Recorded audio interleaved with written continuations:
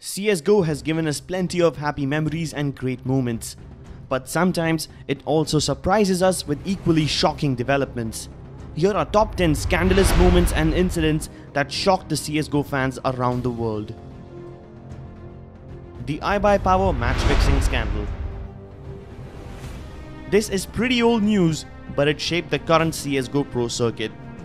In August 2014, iBuyPower were the heavy favorites to win against the underdog team Netcode Guides in the finals of CSGO Pro League Season 5. But the players of iBuyPower were suspected of betting against their own team and deliberately losing the game in order to win skins. Drop it.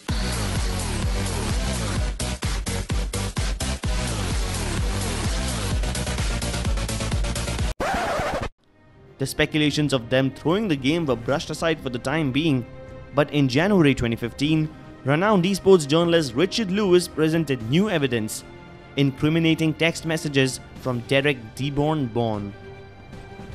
Valve banned all these players for an indefinite period, but later in 2016, they clarified that these bans are permanent, thus spelling the end of their careers.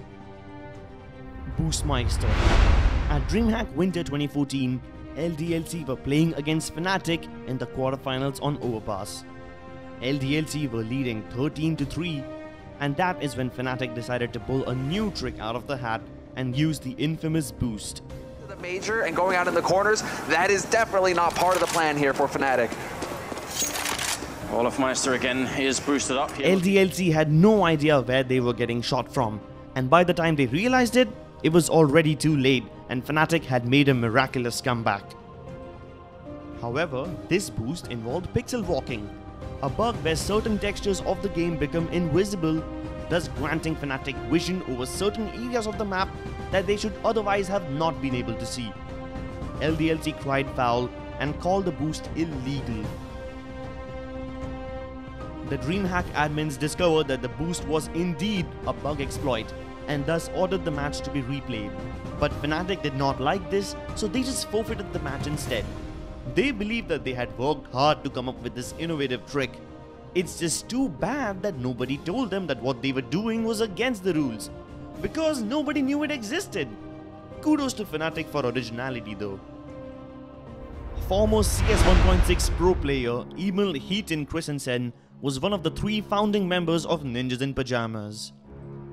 In October 2015, NIP got in trouble because apparently they had not paid the taxes that they were supposed to. This incident kicked off an ugly spiral of more revelations. The person who was responsible was Per Lillfeldt. Apparently, the organization was not profitable enough to send the players around the world to compete.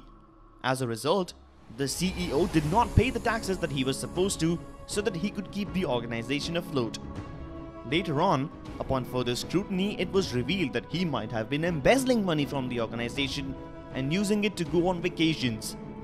The players had not received their salaries, nor did they receive the prize money or the money from the sale of stickers. Per was let go, and while NIP made no clarifications about the allegations against him, they hinted that they might have been true. The Cloud9 Adderall scandal. In July 2015, Semfist from Cloud9 admitted that the entire lineup was using Adderall at the ESL1 Katowice that year. I don't even care. We're all on Adderall. This sparked a huge debate about doping in esports. ESL teamed up with the National Anti-Doping Agency to run drug tests in ESL1 Cologne, the kind of drug tests that are used in mainstream sports and Olympics. Luckily for the entire CSGO scene, the drug test results were negative for all the players and they were all clean. Thus, the matter was closed then and there. Even though this move was controversial, it turned out to be an important step in bringing esports closer to the more mainstream sports in terms of integrity. Skin betting and all the related scandals. Wherever there are bets to be made, scandals will follow. This all began with the popular streamer Mo and his escapades with CSGODiamonds.com. Mo would stream himself playing and placing bets on CSGO Diamonds, where he would actually win quite a lot. Unknown to the viewers was the fact that the odds of the bets on this side were heavily skewed in his favor to deceptively show the people that they too could win.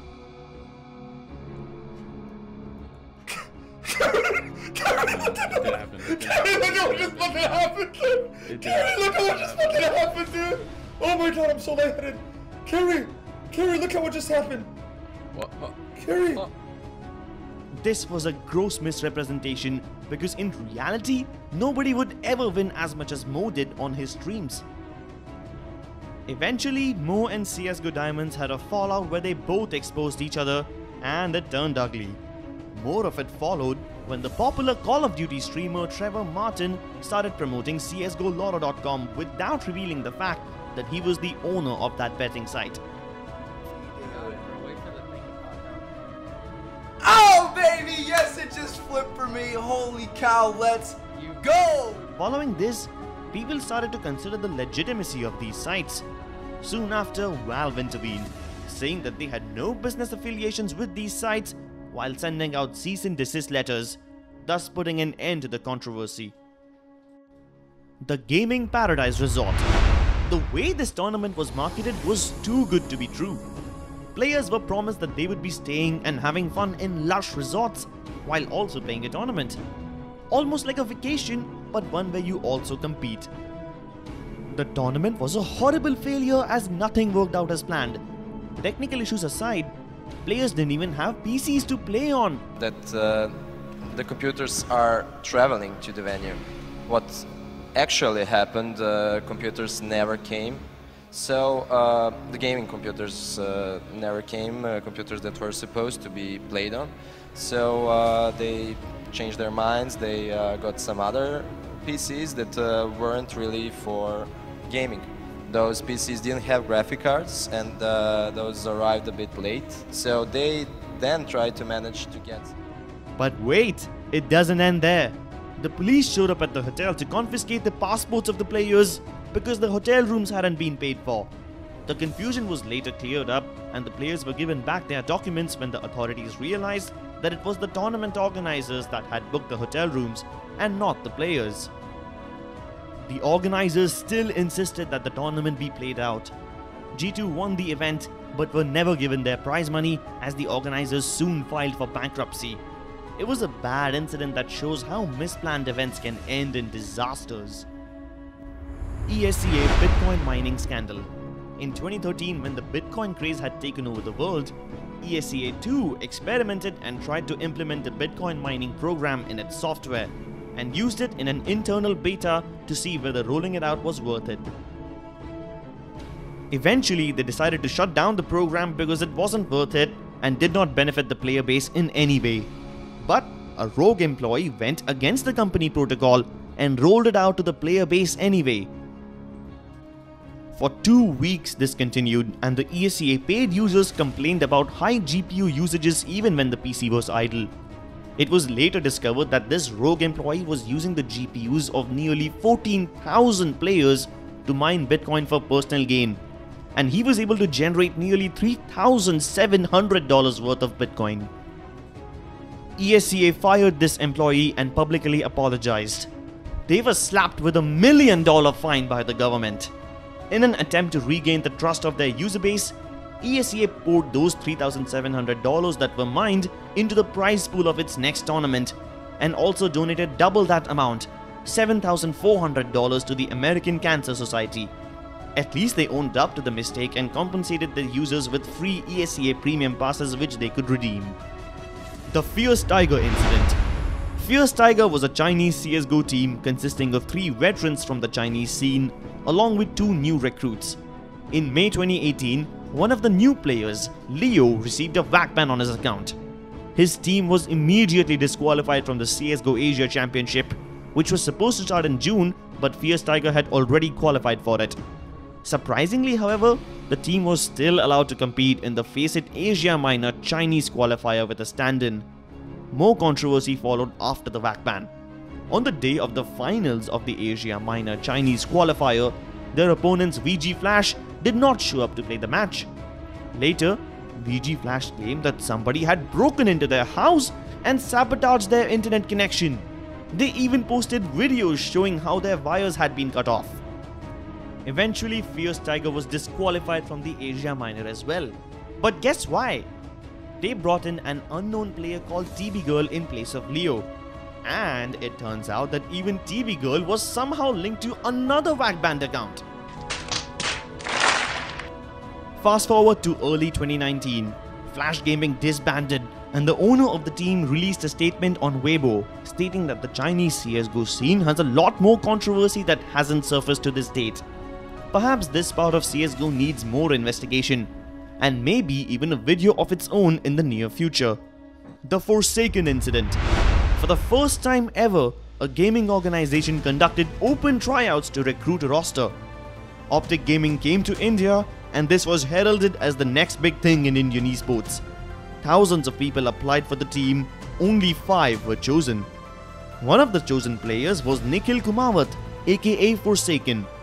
Now, Forsaken was formerly accused of cheating and was even banned by the ESEA, but was later cleared when it surfaced that the evidence against him was not sufficient. Optic India quickly became the best team in the country. Their first ever international LAN was at the Zawi Extremes LAN 2018 in Shanghai, and people had huge expectations from them. But all the dreams were shattered as Forsaken was caught using hacks on the main stage of the tournament. He hit some unreal shots there, and the B5 anti-cheat detected something suspicious, which prompted the admins to check his PC. When they alt-tabbed and minimized the game, they found a command prompt window running in the background which Forsaken tried to close immediately. Upon further scrutiny, they found suspicious files titled word.exe, which Forsaken is alleged to have deleted right in front of the admin himself. Admins ran a data recovery program and realized that the deleted files were indeed cheats. Optic India was disqualified and the organization shut down its India operations shortly after. Subscribe for more CSGO content and don't forget to click the bell icon to never miss another update. Thanks for watching and we will see you next time. I'm coming home.